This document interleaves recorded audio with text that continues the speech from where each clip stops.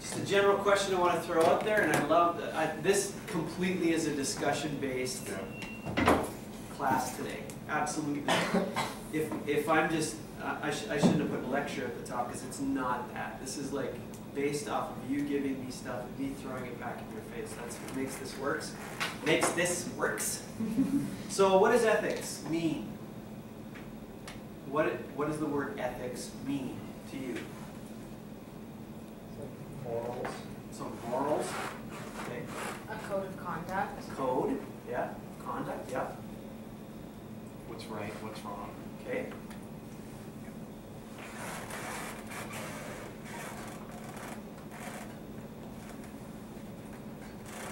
That's it. It's more something that's like done because it feels right rather than because it's written down to be correct, or that's how I interpret it most of the time. Do you all have ethics? Were you given ethics? Did you make them up?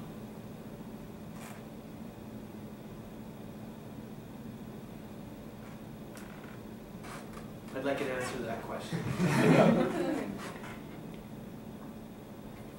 So were you given ethics? Or did you make some up? Do you have ethics? You can make some, like a business makes a code of ethics. Okay, so yeah, so you can make some. an organization can cobble something together and then hand it to its employees. Yeah. Has anybody had one of those before? Yeah, where? I worked for an event company, and so we had a certain rule of ethics because we would be let into strangers' homes to put on events, and Yeah. it's kind of important. Right. Do you remember anything that was on there? Like any of the, I even mean, one of the things that it said in the code?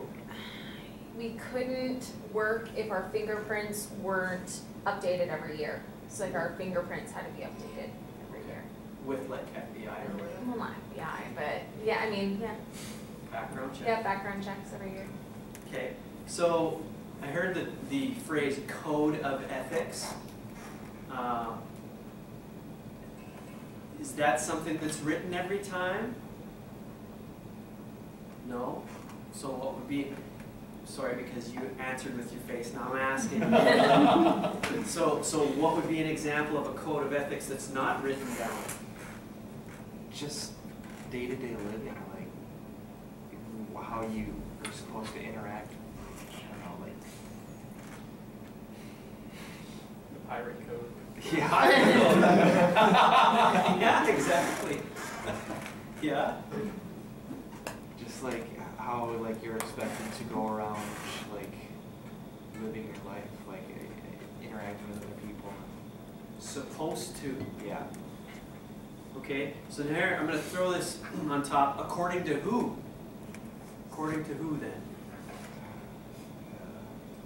I think a lot of it's based off of how you're raised, how your parents raise you, maybe where you're from, the kind of environment you grew up in. I think that affects your ethics a lot.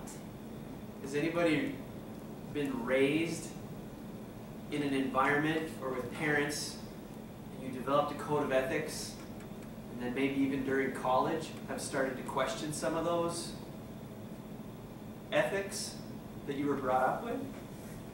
No. I mean, I've definitely met other people in college who you can tell were raised on a different code of ethics. Yes. Mm-hmm. So I can't say that I personally have been questioning my own code of ethics, but other than maybe gun control. Yeah. Okay. Because I mean, coming from New York, there's lots of gun control legislation that gets pushed through there, and most people that you talk to about gun control in North Dakota are not going to be fans of it. But that's not really an ethical issue, more of a legal thing. Sure. But just like the kind of, I was raised in a household where guns are dangerous and anything that can shoot a projectile is a gun, and so you don't point it at people because it has the potential to be used as a weapon. And then, certainly the people out here that do have many weapons and shoot recreationally and those kinds of things, it's not like they treat the weapons without respect or handle them unsafely. it's just a very different attitude towards the weapons than that. So attitude can play into, do you think, code of ethics as well, or ethics? Ethical discussions? You know why there's ethical discussions? Like why is there room for discussion or debate with ethics? There's no absolute right or wrong Yeah. way of looking at it. It's certainly gray. It's very seldom black and white. And that's why these codes are written down for people, because they're like, here's the code, so that someone who's new to an organization or something that has a code of ethics, they're like, you don't know anything, this right here will get you in line. If, you know, because they may be raised or been from a different environment, different country, where it's okay to, like Fred said, put a dog in the freezer, right? One of my friends is from Saudi Arabia, and we went to like a cultural night, and in their culture you see a baby and you kiss the baby. It doesn't matter whose baby it is. Sure. You see a baby, and I'm like, no, we don't do that. Yeah, right. You don't just go pick Just a run random up to a human stranger baby. baby. Like, you just don't do that. That's awesome. So are any of you right now, bound by one of those formal codes? You are? Yes. Yeah? Yes. So 3 people out of the room? Just 3? Anybody else right now know that they're on one of those, here's our code of ethics? There's a student code. Yeah. There's a student code of ethics. Let's start there, shall we? All right. There it is. Oh, right there. It's not free, it's coming. There it is. So this is the student code of ethics here at UND. You're all bound by it. You probably haven't read this, right? Haven't read this. We have a code? Yeah. There it is, and it's broken down into these 6 areas. And, you know, dishonesty. What is that? It's pretty out there. I'm sure you've been dishonest a few times since you've been at UND. It does get into some black and white things, but also goes into that gray area. There was acts against self or other persons. We were talking about, I think that's the one. Hazing, stalking. Where's the line on stalking? Right? Okay. Now this is a weather class, right? So we're going to tip this over a little bit into there. As you being a consumer of media, all different types, internet, video, whatever, I want to ask you a question. I'd love it if I could get some answers. What do you think is important for people who make the news, including weathercasters, that they have to do to be ethical? What are some of the things that you would think you have to do this if you're part of the media, getting things out there? An absolute, what do you have to do? Bare bones, minimum. You can't misquote people, so like attribute a quote to someone who didn't say it. Okay, so you can't misrepresent. Okay, yeah, that's a good one. Can't copy someone else's work. Yeah, can't copy someone else and say it's yours. Okay, Can't make up information. can't make up information. That'd probably be a good one, right? Yeah. Especially if you're looked at as a source of information.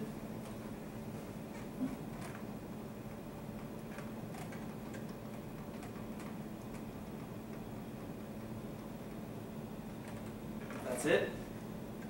You guys have a pretty loose newsroom. So I mean, there's a difference between things that you can't do and things that you shouldn't do. Well, I'm talking bare bones what you think someone who's a weathercaster has to do. They have to do this in terms of getting information out to people. In that case, you have to alert people if there's going to be something really bad happening that they need to protect themselves or their property for. Okay, I think that's something that's Okay. important. so you don't hide deadly information, basically, is what you're saying. Okay, gotta get the word out. part of your job. Okay. What else? For a weathercaster, they have to tell the weather. Pardon? They have to tell the weather. Yeah. If they're weathercaster. Right. So tell it. You have to know it. Oh yeah. Right. So, what would happen? Let's think of a world where ethics did not matter. And let's talk about that just for a second. And let's stick with weather. So you've got, let's call him the unethical weather guy. And he's doing stuff.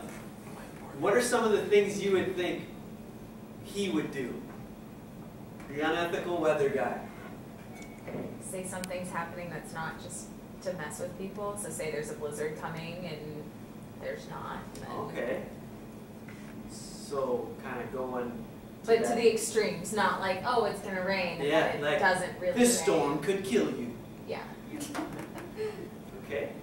All right. What else would an unethical weather guy say? 14-day forecast. Yeah. Yes. Yes, they would. That's Yes. a great example. Okay. Something that I see happen, like actually happen, is a bunch of weathercasters, especially in like southern Tornado Alley, will predict the severity of tornadoes before anything happens. Sure. We're going to talk about why they do that. Okay. Anything else you think that they would do? The unethical weather guy, just for fun?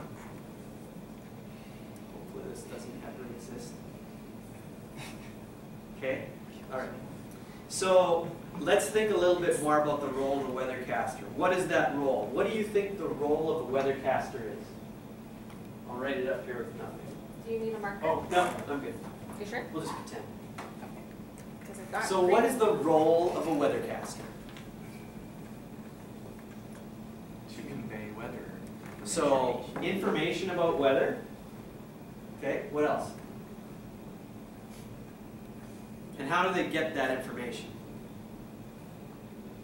They get collected from the National Weather Service Yeah. and models. Or Scientist, Mhm. right? And then what did you say again exactly? Convey weather. You're communicating that? Yeah. So communicator? I'm just going exactly what I've written down in 3 things. So I have scientist, and I've got communicator. One more thing, in my opinion, to be an effective weathercaster. That would be the science part, I would say. Well, and that's a combo of science and communicating, I think. And that's a really good point. Not using jargon and all of that stuff. Getting it so it's understandable. Do you have a favorite weathercaster? Why do you like them? Entertaining. So that's the trifecta for me. Those three things. Scientist, communicator, and entertainer. Okay? I think if any of those three fall off, you don't have a really great weathercaster. Okay? Because it is science, and it's the same every day, every week, every month. It's just the seasons, and we've all seen them, and we know rain's coming, and we know it's going to be sunny, and we know our grass is going to get green if it rains, and so they have to get it out to us in a way that we can stomach. I wanted to show you this. Here's an early code, right? For some people.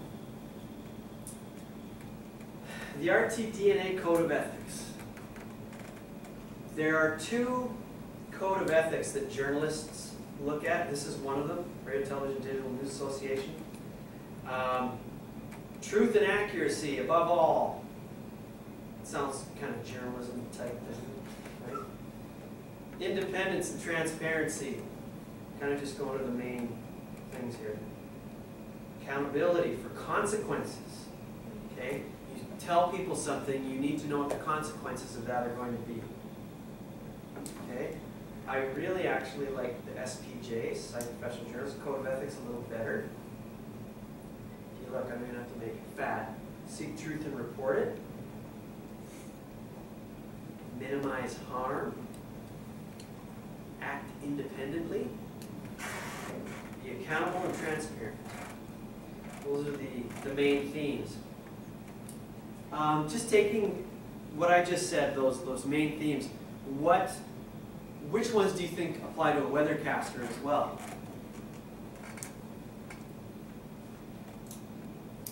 Of those that I was kind of spewing on. They're not doing any harm. Yes? Yep. Any other ones? Portraying the truth accurately. Yes. That's another one.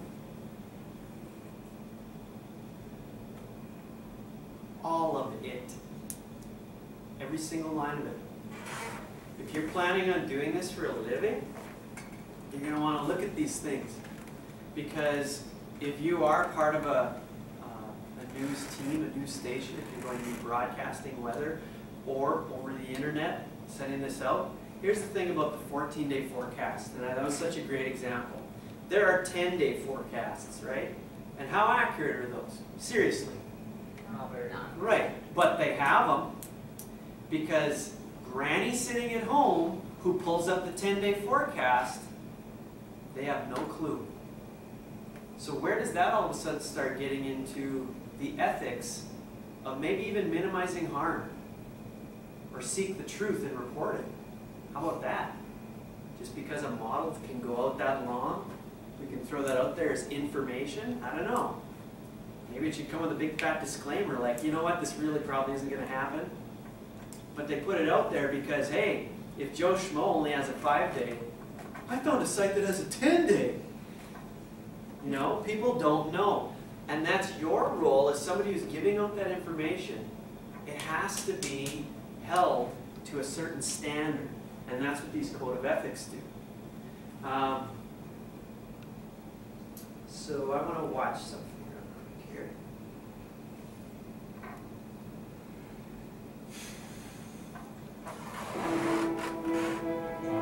Dateline NBC, a primetime news program, airs a story in 1992 entitled Waiting to Explode. The story includes footage demonstrating that a line of trucks produced by General Motors readily explode on impact. To see for ourselves what might happen in a side impact crash, Dateline NBC hired the Institute for Safety Analysis to conduct crash demonstrations. Unlike GM tests, the fuel tanks were filled with real gasoline. Look what happened. At impact, a small hole was punctured in the tank. According to our experts, the pressure of the collision and the crushing of the gas tank forced gasoline to spew from the gas cap. The fuel then erupted into flames when ignited by the impacting car's headlight. After the program ends, one of the firemen at the taping of the crash contacts GM. So far, what do you think of these trucks? If you're sitting at home watching this story, I don't want to be in a truck. and you're like, oh my gosh, I have one of those trucks. Freaking out, right? I'm gonna die. The conversation inspires a full-scale investigation. 3 months later, NBC is forced to reveal their role in fabricating the news. NBC's contractor did put incendiary devices under the trucks to ensure that there would be a fire if gasoline were released from the truck's gas tank. We said the crash, quote, forced gasoline to spew from the fuel cap, end quote. GM says since the gas cap was the wrong cap for the GM filler tube, and because the gas tank was overfilled, the cap came off when the impact occurred. We agree with GM that we should have told our viewers about these devices. The Dateline reporter, however, said, quote, at impact, a small hole was punctured in the tank, unquote. GM has now x-rayed that tank and found no hole. We acknowledge the placing of the incendiary devices under the truck was a bad idea from start to finish. That's our new policy, and we'll be right back. New policy? Come on! Heads rolled when this happened. Like, seriously. Okay, so, there's so much with this, but when you think of this, when you think of this, so what does this do? First of all, what do you think of the reporter who put this story together? If you watch this story, then you found out, holy moly, this was all fabricated, what do you think of that reporter?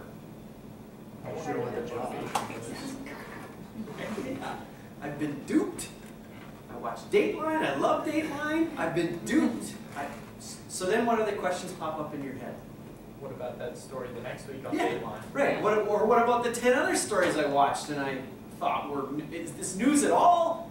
So that's why there's a code of ethics. And every journalist, including weathercasters, are held to this. And you know who really holds them accountable? Themselves. So that's crazy because you're going to have idiots working there, right?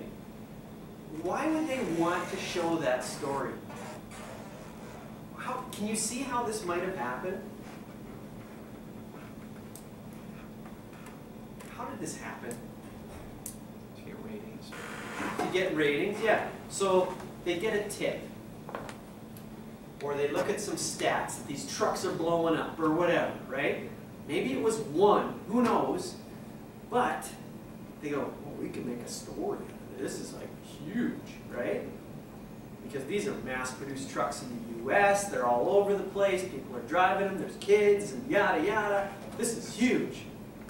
They start going through all the paces, they start, okay, what can we do? Well, wouldn't it be awesome if we could like make one explode? Like have somebody come in and do the test? Yeah. They do the test, nothing happens. What if we blow it up ourselves? That's where the happened, right? With that whole story. I'd love to have been a fly on the wall for that one moment. Because they're also wrapped, this team, and it wasn't just one reporter. There was a couple producers and whatever, and somebody else had to okay it, and we need to get explosives, and you know, they had to buy them and make it happen. That's a lot of work, but they get so far in that it's like, well, yeah, and then we're going to have to take a different kind of cap because it's not spewing enough gas out, so we're going to change this to a plastic one, and so it just snowballed, and then they had to go on air and basically say they're all idiots. To the nation that really likes watching Dateline. They lost so much, but the biggest thing they lost was credibility. And to a news organization, that's everything. To a meteorologist, it's everything, right? Now, the thing with meteorologists is they're constantly dealing with the future, something that's never happened yet, and making their best guess based off of information they get, what's going to happen. Can you think of a time when a meteorologist really screwed up? The Galveston hurricane. What happened there? The person who was in charge of the forecasting office for Galveston had just written a paper fairly recently. This was in like the early 1900s, like what?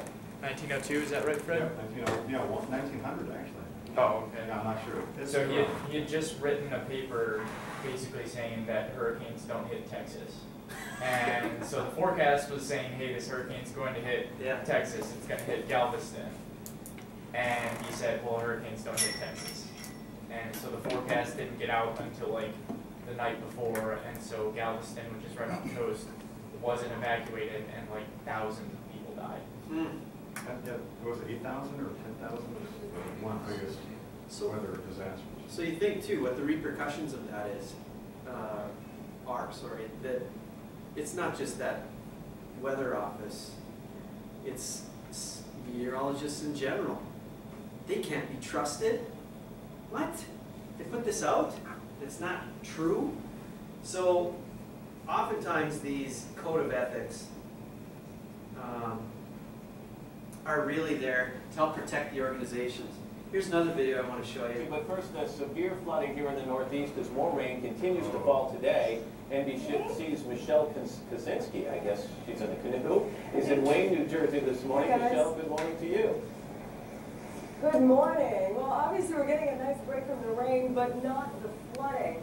This is essentially the Sayre River in this neighborhood. It rushed in yesterday through the street, and it's really tough to control a canoe or a boat when you're out in it. It's much deeper back there because this is...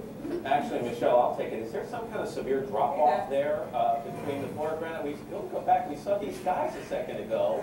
Michelle, walking. Are these holy men walking around? What's going on here? When you get right, you guys. When you have a ride like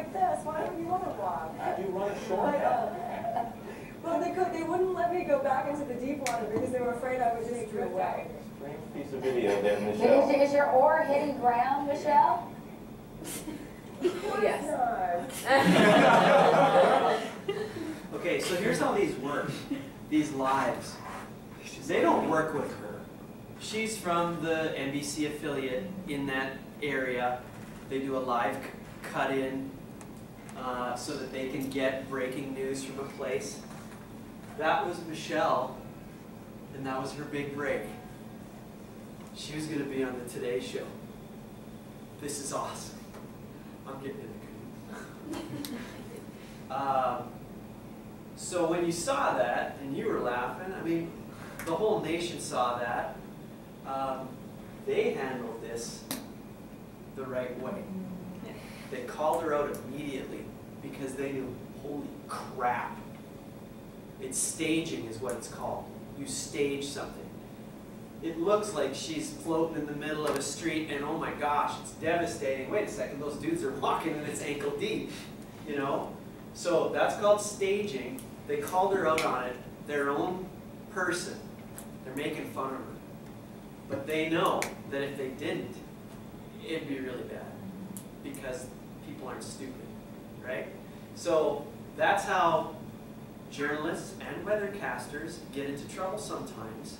It's their big break. It's the big storm. This is the storm. This is the one that I get to, you know, I get to finally, this is my storm. And I get to tell people about it. Right? So that's how people get into trouble with ethics. Did you know that Noah has a code of ethics? You ever seen it? It is very sciencey. I read through, I didn't read through the whole thing, trust me, I did not. They kind of go through in sections, and they really don't get to the ethics part till after they explain how this is all put together, definitions of words that are in the code. Then you start getting into principles of scientific integrity. There's that word then all of a sudden, integrity. Now we're starting to get into the ethics stuff. What is integrity? What is integrity? You know what integrity is? I know what integrity is. Does anybody not? Well, you wouldn't admit to not knowing it now. Who knows what integrity is? Even though that would be a violation of integrity. It would. It's integral to. So know that almost every organization will have some sort of code of ethics, or they'll have policies and procedures, but those are different from ethics. And the ethics are where you're usually given some leeway to make decisions yourself based off this code of ethics. I want to ask you a question, and I want an answer for this. Is it okay for a TV or video weathercaster, because we've got the web now with all the video stuff on it, is it okay for them to say, this storm can kill you? Oh, God. You're referring to a certain... Yes. Am I? Yes. Is it okay for someone to say that? It depends. It depends on what? The storm. So, I mean, I would say yes. If you're presenting the truth, like if this storm is approaching with deadly force, then. But is it? Because just about any storm can kill somebody. Theoretically, even if it's just a heavy rainstorm, someone doesn't have their windshield wipers working correctly, and then they crash their car. Lightning, any lightning bolt. Is it inaccurate to say it? No. I mean, it's not something I would say lightly, but. But why not? Because it could kill you. So where is that line then between what you two are talking about from I'm going to say it, I'm not going to say it? What's the level of the storm? What's the... Can you figure that out? Put it down on paper for me? No, no. What defines a heap of rice? How many grains of rice are in it? Right. Okay. So I'm hearing it's okay. I think so. There's a lot of I think factors. the easy line to draw, or the easy question to ask yourself is, you know, is there something that they can do that will make them significantly safer? Whether that be, you know, during the thunderstorm, going inside during the thunderstorm. You know, that's something that you're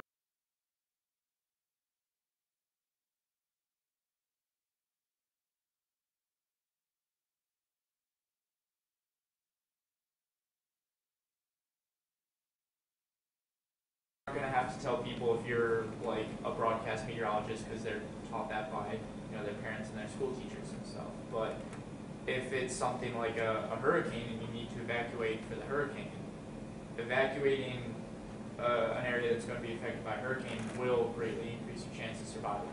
So that's when you'd say it can kill you? And I mean, I would then put the caveat on, if you don't evacuate, this storm could be deadly. Okay, so what you're saying is whenever evacuation is involved, it's okay to say this storm can kill you. I mean, I heard it a lot growing up with severe tornado outbreaks.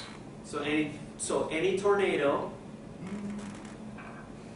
even though it hasn't even maybe touched down yet, I wouldn't say that. this storm can kill you. I mean, Noah, you can. I Trying mean, not to be so blunt about it when you're doing it. But this person is. This storm can kill you. But is it okay to say that? I mean, with Noah, you can't say that. You can't say something that's indefinite, like this storm can kill you. They can't provide. So you can't predict life or death, but you can predict the weather. Yes. You can. Okay. Okay. So here's a scenario. The National Weather Service issued a statement saying a hurricane has potential to do extensive damage and threaten human life. You've been following this storm from the beginning. Your expertise and passion is hurricanes.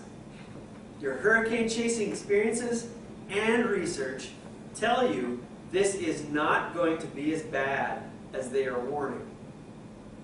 You know this. What do you tell viewers in your upcoming weathercast in 1 hour?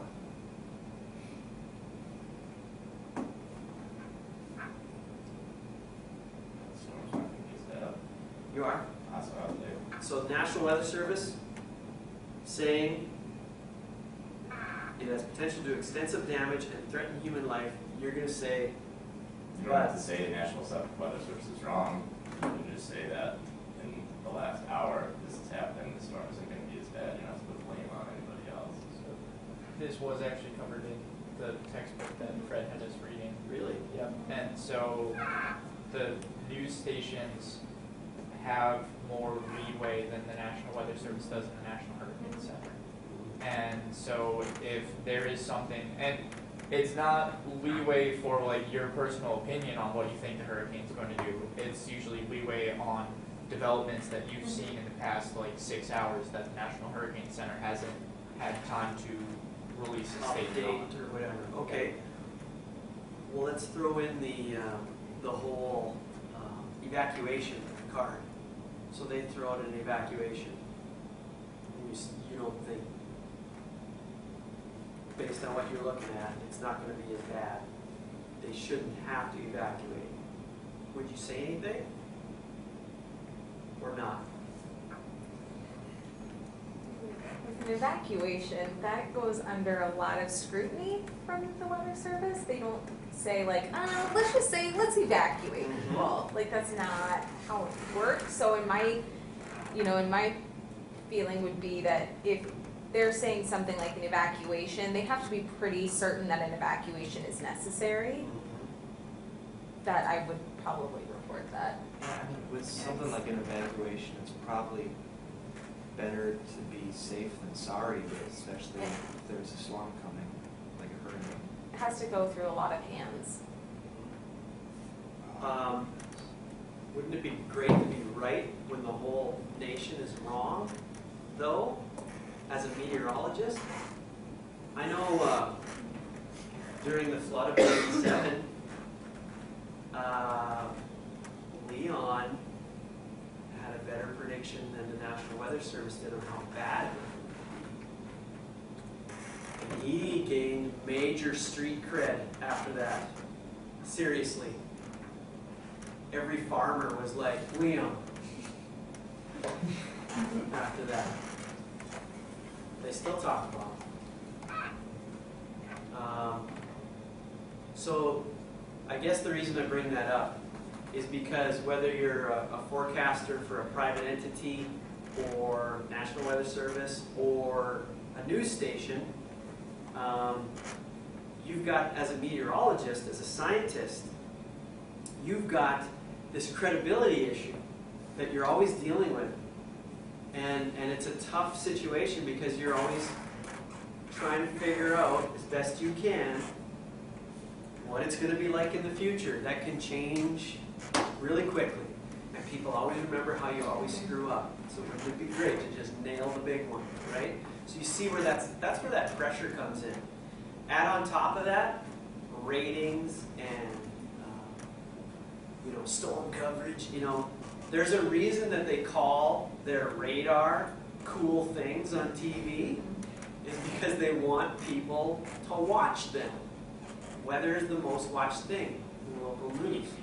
And so they really beat that up. They push resources to that. About evacuations, after this happened, they were saying that, less people probably would have died with staying put than forcing everybody onto the highway. Just the way it worked out, there was a bus explosion and whatever else. And then, snap! What in the world? And then this happened, and they're like, we're not going anywhere. They handled it completely differently because people get numb for different reasons. They learn from the past, whatever. I'm just riding it out. My sister was in Florida during the hurricane, and she stayed put. They felt they were going to be safe where they were, and it ended up being okay. So what does that do? It just affirms to stay put the next time. But when you're dealing with people's lives, you can see how those ethical decisions become paramount. Absolutely. And with the weathercasting on television, here's a question for you. Do you think that the deaths that happen when people are evacuating or trying to get out are a result of non-ethical weathercasters generating viewers with over-the-top fear-mongering and exaggerating forecasts? We hope not. But you can see how, again, there's idiots working everywhere, and there will be people who are so egocentric that they want to nail the storm, be the hero, be the center of attention, whatever that is. And so that's where, again, ethics really start to slide. And it all comes back down to kind of what you were saying, how you were raised, the mentors you've had through development of being a meteorologist, and even the places where you work can really, the longer you just start soaking it in, then you become that. And all of a sudden you realize, you go somewhere else there, you did what there? What did you do? So you really have to check yourself often with these ethical situations that come up. And it's kind of fun to really put yourself in these situations every once in a while. Watch something that's going on and then say, okay, if I was in that situation, what would I have done? With what I know right now, what my moral compass is, what my code of ethics happens to be right now, what would I have done? Would I have done the same thing? Again, not a right or a wrong answer, bunch of gray. Does anybody have any questions about ethics in general in terms of journalism. What about in the case where, you know, if you're working for a big conglomerate like NBC, ABC, Fox, and at what point is it the ethics of the company versus the ethics of the reporter? Because obviously, like, a reporter may have the most ethics, but their story isn't put on if the station.